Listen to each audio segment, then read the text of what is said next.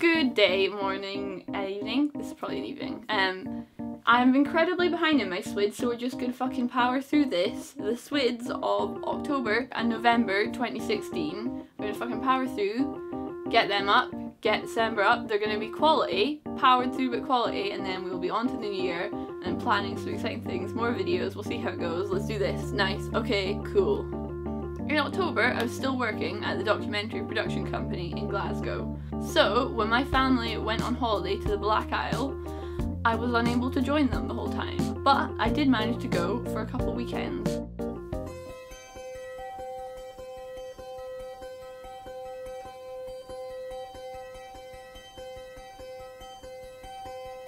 Let go of your mind. Let go.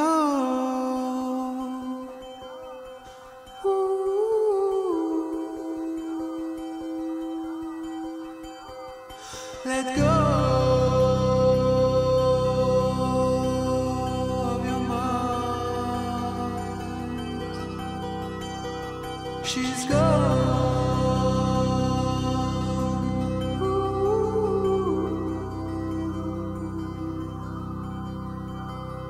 Let go of your mind. She's gone, and she won't return, and she won't return. Then, my placement at the documentary production company finished, and I headed home to shoot some corporates. I also did some more videos for the BBC, as well as editing on some I'd been shooting whilst living in Glasgow, and worked on some more for a little series they run called Into It, which is a little mini documentary series profiling different interesting Scottish young people. If you are a Scottish young person and you or someone you know is passionate about something interesting, drop me a message. Maybe I can feature you. Who knows? And then there was a small lull before it was launched in to the busiest month of my entire life, November. Now, November began with something I hold very closely to my heart, and that is budgeting. Budgeting. I had recently gotten some funding through a film programme to make my own short documentary. That process began with a lot of planning, redrafting of things like treatments. A treatment is sort of a script for a documentary. It's basically laying out your ideas, the style you're looking for, the people you'll be working with, what it'll all involve in your sort of your vision, your motivation, stuff like that. These last 2 or 3 days has involved basically finalising budgets, schedules, equipment lists for shooting the documentary, which is going to happen this weekend. So currently, I have been working on that in the upstairs of my parents' food shop, because I know that if I am at home, I will not work. I will watch Netflix. It has encouraged my snacking habits a lot, being surrounded by food and Christmas stock, but I have been getting a lot of work done. I've become a grown-up, I would say, through budgeting, scheduling, as well as invoices for other work. Film is about a charity group which makes adapted bears to look like kids with specific illnesses. So say they have a tube in their stomach or something, this bear is sort of there to comfort them, make them feel less alone and different and stuff. And the film is going to follow the sort of journey of a bear from a factory in the south of England in Canterbury, where they're made, to a village in the north of Scotland where they are adapted, and then back south again where they are going to go off to some kids and make a difference. The excitement is unlikely to hit until this is properly finalised and I am on my first day of shooting. Then I will be excited. For now, stress. Lots of stress. So I headed to Glasgow, met up with a guy called Kevin who would be my production assistant, and started shooting the first 2 days. Then we headed up north to do some shooting in the north. I also took some time to show Kevin my drone, which he was very excited about. Then it was time to head to London and then onwards to Canterbury. Hey, so I am currently on the sleeper train to London with Kevin, whose foot you can see right there. and it is for the final day of our documentary shoot, and we're going to be shooting in a place called Beaksburn, which is near Canterbury. We have been upgraded to beds on the sleeper train, which is exciting because we could not budget for beds, so we booked chairs. So here is a good place. Free beds, free water, USB chargers, it's a good place. I was actually not that well by the end of it, so instead of exploring London with Kevin, who had never been to London before, I sat on the floor in a very busy train station. Following that, I spent about 2 or 3 days at home, and my friend C came to visit and stay for a couple days. That evening we went to a Eilidh. A Eilidh is a sort of Scottish dance event thing. So C had never been to one before, and I thought it was time to introduce this English pal of mine to some pure Scottish joy. Then it was time for me to head back to England, this time to Coventry, for the start of joining a play on their tour.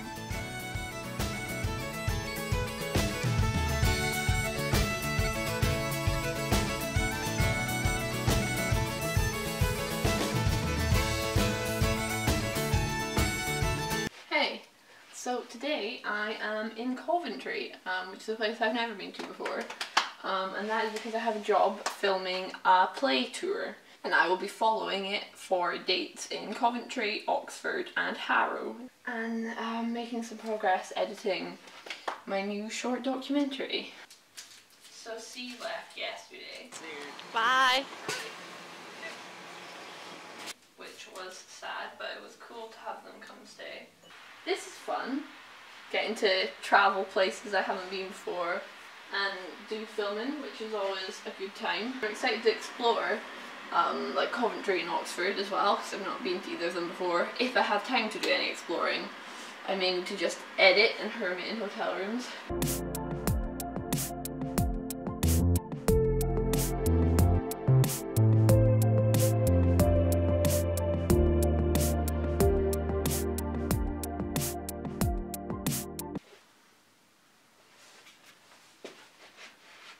Fuck. So I've just found out that 1080 magazine have featured me and my new film trailer in one of their articles. This is emotional for me because I have been reading and buying 1080 for at least a good 2 years now, and I love the filmmakers that they feature, and I have no idea how I am on the same website as them, the same article as them. Let me find this. Oh man. Okay, time to work. Hey, so today I am in Oxford, staying at a place called the Pickwick's Guest House, I think, and it's really pretty. I have a fucking balcony, which is exciting. So it's 10 to 3 now. I'm gonna head over to the venue a little earlier today and get some shots of them setting up and stuff. I made some progress with the documentary this morning. I'm on to the more kind of key parts and I'm feeling alright about them, I think. There's a slight issue with audio in one of the interviews. The mic just like glitched and made these weird beeping sounds, but I did have backup audio on just like my shotgun mic. So it should be okay. And yeah, I'm liking chilling here. I don't think I'm gonna have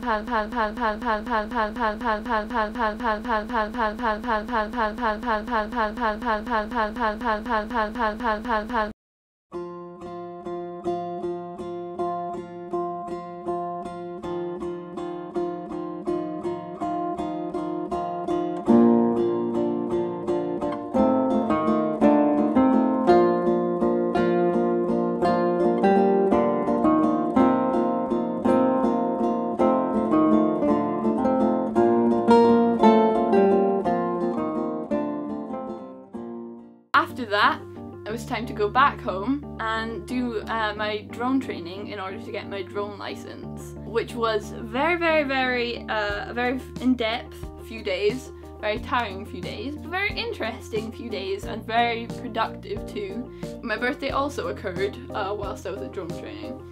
It was a weird birthday. Getting old is weird. Then it was time to head back to London, and this time for a few days DIT training at Pinewood Studios. And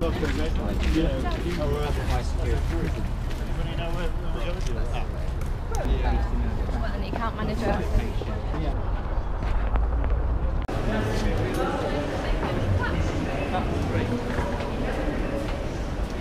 So I am currently travelling back from London for the third time in 3 weeks. I've spent the last couple of days at Pinewood Studios, which has been a fun time.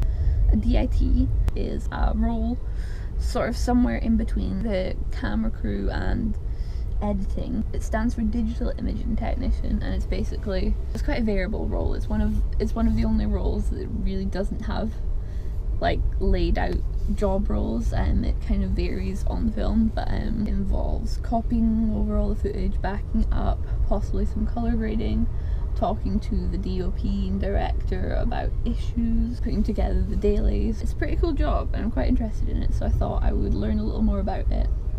So here I am, or there I was, and hanging at Pinewood obviously was a bonus, and it was based in the Red Europe building, which was also definitely a bonus. Overall, interesting and useful. Met some cool new people, as is always the case with film stuff. One of the guys I added on Facebook after, turns out we have like 7 friends in common, all other filming people, actually YouTube filming people. And then on Sunday I am flying out to Stavanger, which is the south of Norway, to visit my friend Bonnie and make a new film. So we're going to do a little more planning on Friday evening, I think. Finish off polishing the script, and then we're going to hold auditions on Monday and really just start shooting straight after that, pretty much, because I'm just there for like 8 days. Night, kids. And then I headed back to Scotland once more, spent a couple days at home, and then flew to bloody Norway to visit my friend David Benetti in Stavanger, where he is currently living, and make a short film. The film, Stum, is what we decided to call it, which means tongue-tied in Norwegian. And it is an LGBTQ drama slash romance. And I am incredibly excited about it, because with film, I've always wanted to try and use filmmaking to make the world of film a bit more diverse and have more representation, and I think this is my first step in the right direction, and it's very exciting. And I'm really excited for you guys to see that. That's where the month ends, because I didn't get back from Stavanger till December. So, as you can see, it was a very, very, very busy month. I was back and forth to London 3 times, as well as flying to Norway. I did not have many rests at all in that month, so I've been catching up a bit over Christmas, which has been very, very pleasant. Although I've had some paperwork to do for my documentary. Honestly, there were good and bad points, as there always are, to being that busy to that extent. I expect that's what life is like as a freelance filmmaker, really, and I'm not going to complain about it, but also I think I need to remember to take breaks sometimes too, because it's not that healthy, really. It's not that good for my mental health to take no breaks. Look forward to exciting stuff in 2017. I will be making lots more films, as well as releasing the ones I've been going on about in 2016. I'm thinking of branching into some different areas, maybe doing talking about different roles in the film industry, or profiling some different people in the film industry in different jobs and explaining them, if you're interested in learning more about that kind of thing. And I can share some of my experience, or give people advice about if they want to get into film. Let me know what you're interested in, and I will be happy to oblige. Cool, it's been good to talk to you. Let me know what's going on in your life, because I am genuinely interested. Let me know what you thought of this, and have a good bloody 2017.